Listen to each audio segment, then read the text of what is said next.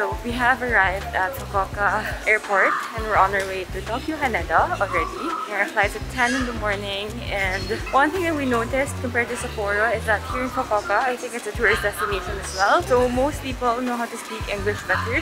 So you're not getting super clueless as much as when we were in Sapporo. So yeah, we're on our way to our boarding gate now, but unfortunately last night, upon arriving Fukuoka, my luggage got broken and canceled. But it's alright, so we're all good. Let's go to Tokyo. See you soon!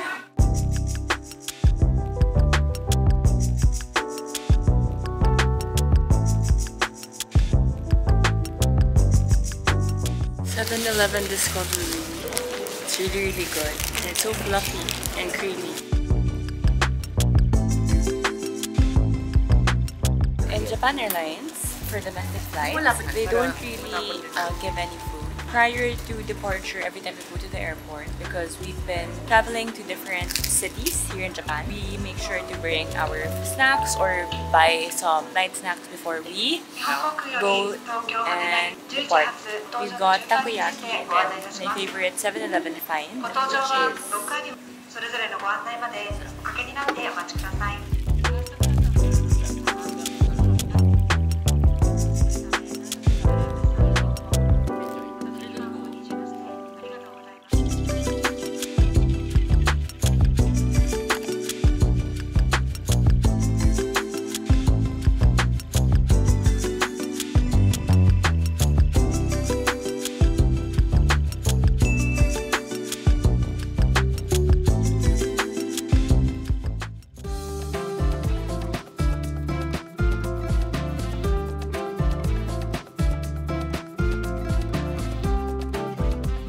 Hey guys, so we have arrived at our Tokyo hotel slash Airbnb, and this is already our beds, and there's already enough space. Our shower area. This is where we're gonna keep our luggage, because we have 4 luggages and then 3 hand carry, so we don't have enough space. Among the hotels that we stayed here in Japan though, this is the second to the biggest one, and because Tokyo areas are quite smaller, the biggest one that we stayed in is probably in Sapporo during our whole trip. But yeah, it's good, it's very cozy, and we got so amazed because this is lamp and it's also a projector. So this is also an access projector, and then we have a full-length mirror. Hello. And this is so cute. Have a nice day before we leave. It's our last city for this whole December trip that we're having, holiday trip. We were supposed to go to Tsukiji Market, but it's only open until 2 p.m. So we're just gonna go there tomorrow. So today we're just going around the city and check what is to see. Hey guys, so yeah, we're walking around. We're gonna be going to the station, and my mom here is so baguettes, guys, and that's my sister right there. So we're now in Tokyo, guys. We're going the opposite way. Opposite way. So opposite way. We had a totally change of outfits once we reach Fukuoka and Tokyo. So it's less chilly here. We don't need to wear our ski pants. We don't need to wear our thermals. So we're only wearing one layer. Okay, I'll help first navigating.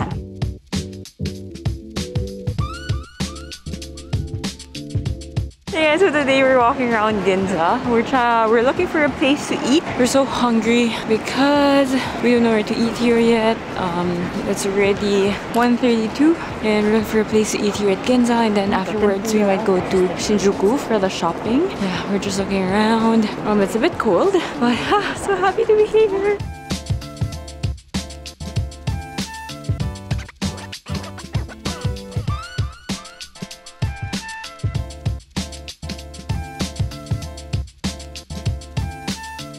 Maple, plain, and original. So we tried the original. Trying the original waffle. So it's mannequin. It's famous here. Every time we go to Tokyo, we always make sure to eat this. Pancake waffle, the best in Japan. Man, baka maubos lahat.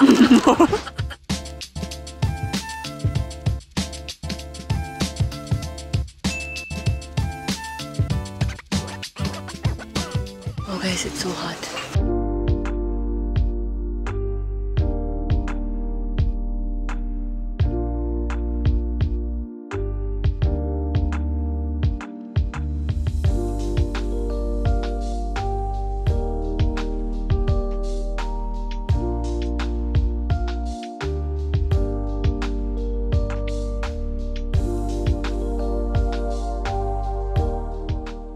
having A5 Wagyu, and then we also have some here.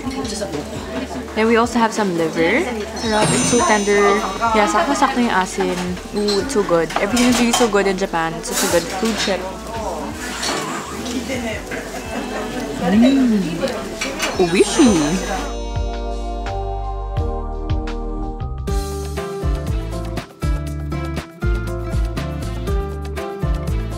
Ginawa mo hojicha! Hojicha matcha! Sabi niya Hochiko? It's ano ba? Hajiko? Ano yung tama? Hajiko? Hachiko. Hachiko.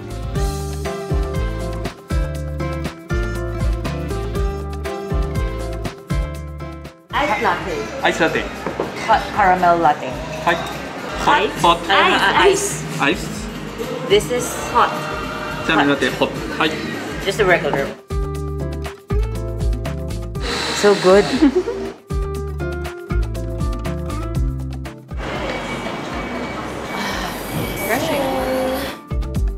So we're now in Shibuya and we just got some coffee.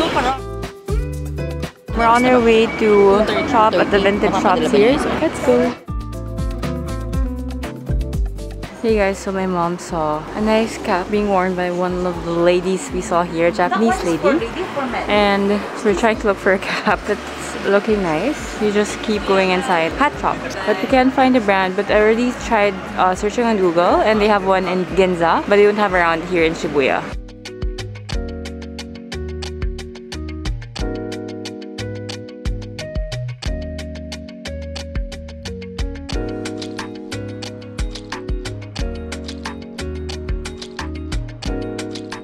Ice cream break! Ooh! Our first ice cream of the trip. Actually, it is.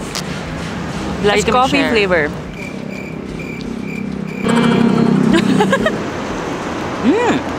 Like it. Type mo? Actually, masarap siya. Actually, sumasarap siya.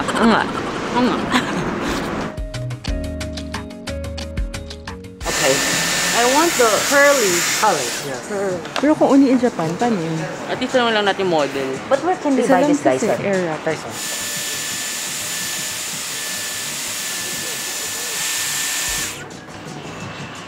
Whoa!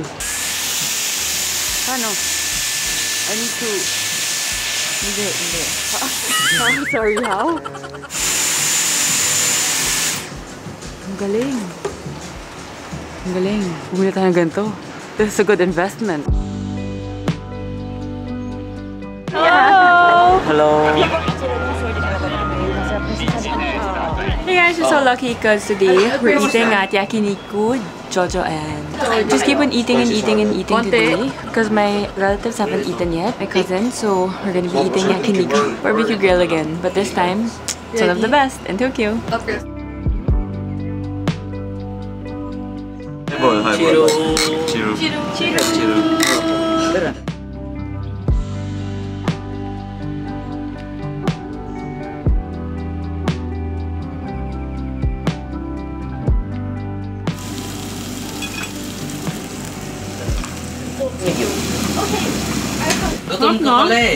So we're eating the scallop.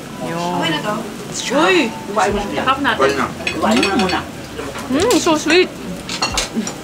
Yum, yum, yum, yum. All we did was eat. We had ice cream, yakiniku, and highball.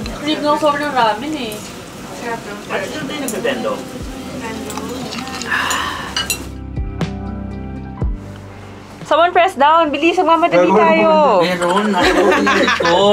TeamLab! Let's go! Hey guys, we're on our way to TeamLabs, but we're running late because we ate at Jojoen, and TeamLabs is scheduled at 7. It's around 45 minutes to get there by train, and it's already 6:26, and our parents are missing. Oh my gosh! Nick! Oh, faster! Jacket niya. Baliktad!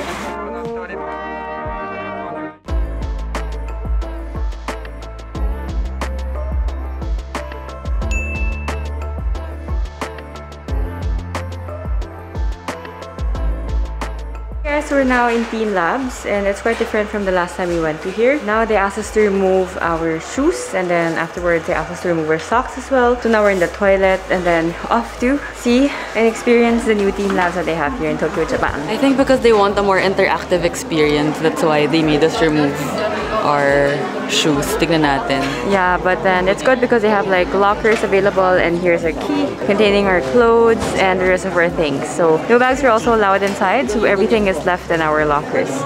So it's all good. We're so excited!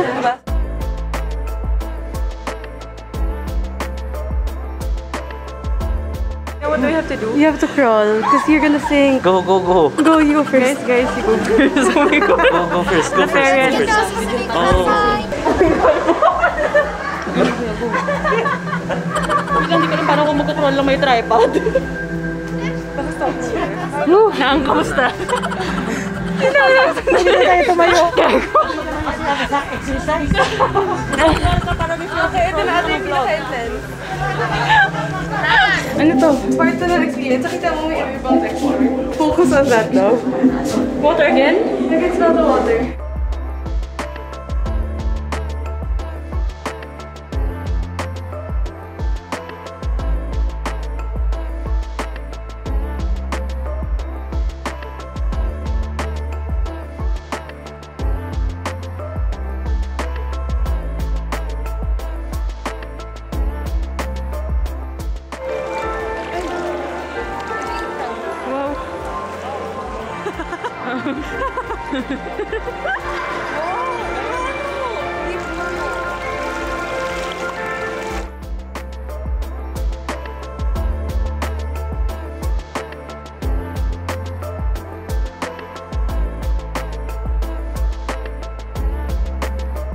So we're now off to the garden area, and we were told that we could already wear a jacket because it's gonna be cold versus the water area, and we were also allowed to wear our socks already. So exciting! So far it's a very, very good and extraordinary experience. So let's go.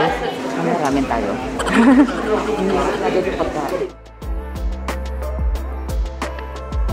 Going to Ano? What? there's a sound. Ah, there's a sound. Huwag masyado nakakasila doon.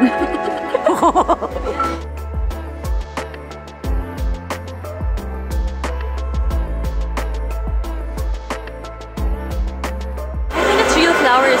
It is. It is, no? It is. Wow. It was a new experience. Yes. We did the water. What's As long your as we're favorite part? together. What's your favorite part? The lights. The lights. Actually, that's everybody's favorite part. What was the least thing that you didn't like? I don't like the water. Ayoko yung knee-deep na koi. Me Yung too. waterfall pwede pa. Pero Yeah, yung but- knee-deep. Tsaka yung crawling. Masaya yung Exciting, yes. Where are we going?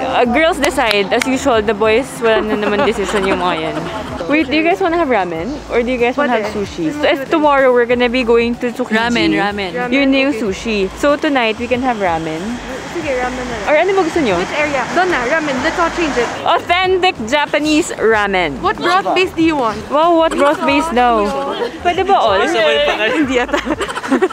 Hindi, like everything meron doon. Ah, okay. So we can choose Here's either the big ones. miso, whatever broth base there is.